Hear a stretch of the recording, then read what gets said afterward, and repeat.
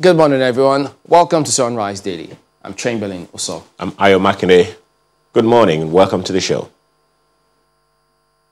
And from Abuja, good morning. I'm Maupe Ogun Yusuf.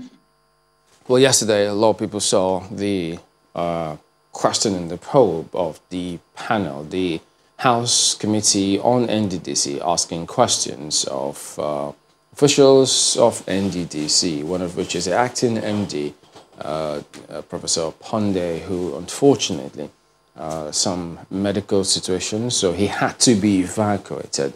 But eventually we got word that I think he's in stable condition now. But that did raise a lot of concern for several other people. So we decided to find out what could have transpired. So yes, it was while that went on after the episode, then he had to be taken out. I mean, clearly, they had to allow him go get some medical attention.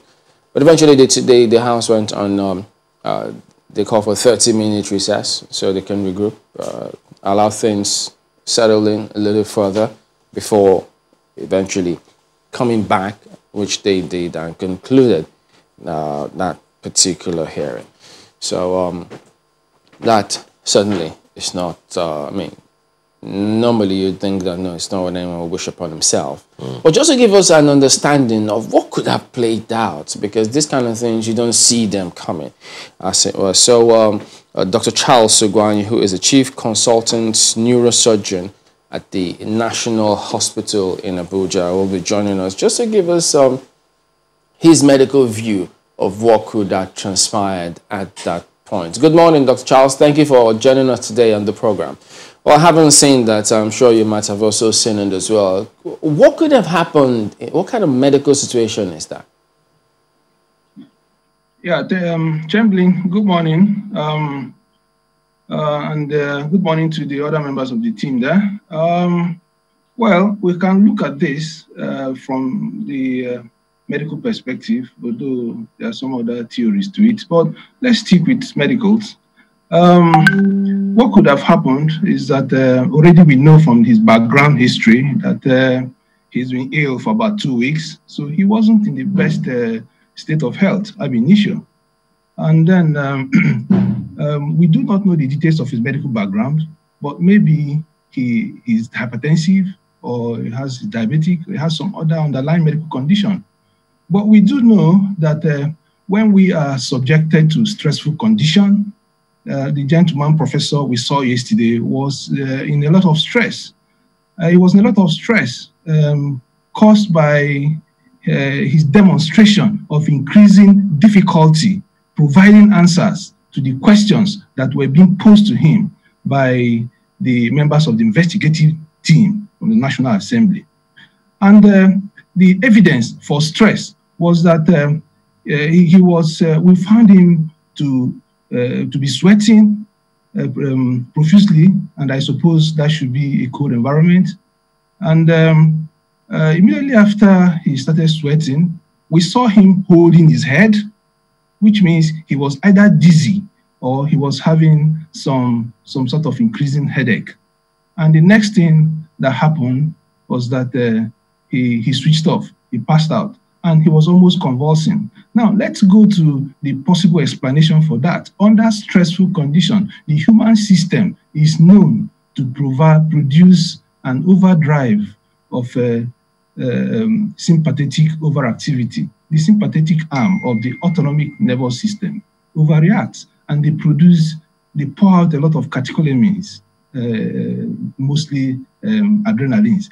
What adrenaline does to the system is that it increases heart rate, so his heart must have been pounding. And for someone who has an underlying medical condition, it is possible that his heart may have even gone into some sort of arrhythmias, which is the first stage towards a frank heart attack.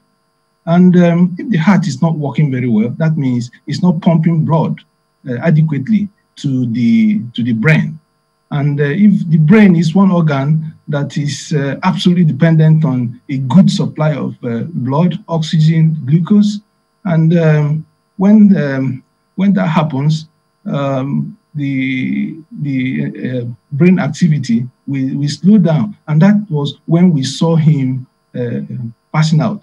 And now, for a brain that is insulted in that way, the next thing is that it will overreact, and that could predispose him to seizures. So, in summary, two events possibly happened to this gentleman yesterday. One, his heart was in trouble, definitely, and then the brain became involved, secondarily, due to insufficient flow of blood to his brain. Doctor, is it just one moment? If you could just add this to the conversation, many would wonder how that could have been, because he'd been answering questions smoothly for more than an hour before then, and then just about the time he was supposed to answer just a particular question, just as you also indicated earlier, then he began to be hold his head and faint and all of that. Is this something that could happen suddenly, or is something that had been building up, which he was trying to control? Yeah, absolutely. The body has an intrinsic mechanism to cushion stress. But when you push the body to the limits, like, I mean, this guy was extremely lucky yesterday. But for the fact that he was able to support himself because he was in a sitting position, you saw him leaning forward, he would have gone flat on the ground. He's an extremely lucky chap. So it's an event that is more of a cumulative event. But there are those who thought that, so he couldn't have been malingering, could he? No. To my mind, people might have different views, but this chap was in a lot of trouble yesterday. In fact, he was extremely lucky. He could have suffered an irreversible cardiac event. And if you permit me, I would like to talk briefly on the immediate response this chap received yesterday. Yeah. I mean, the immediate help he got was, to my mind, abysmal. We saw a gentleman trying to hold him upright, rather than allowing him to go flat on the ground, and then trying to force his mouth open. In fact, even putting his hands into his mouth. We also saw another gentleman, I don't know what he was trying to do mouth-to-mouth resuscitation. In this era of COVID, how could someone do such? Now, it also brings to the fore the situation of our emergency response team in a huge institution like the National Assembly. What we expected was that, what would have expected is that an emergency medical response team could have swung into action immediately to help this gentleman. Until he left that chambers, we didn't see any of such, although we heard later that he was taken to the medical unit in the National Assembly. And then presently we also understand that he's stable. So he's an extremely lucky chap. Okay, so in the absence of the medical response team, the gentleman who tried to help him, what should they have done? Well, what he should have done is to allow that gentleman to go flat on the ground, because that will help blood flow to the brain.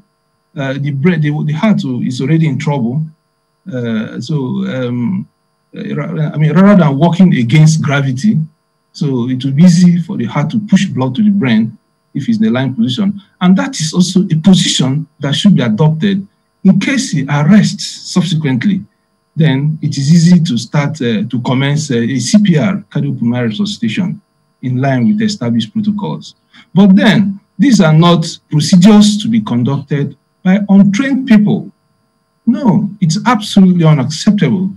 We expected that the emergency medical response team detailed to the National Assembly will swing into action.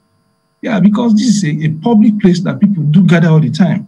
We expected to see all right, Dr. Charles, defibrillators and equipment. Okay, we do appreciate your professional submissions this morning. Thank you very much indeed for that. So that's Dr. Charles Ogwai.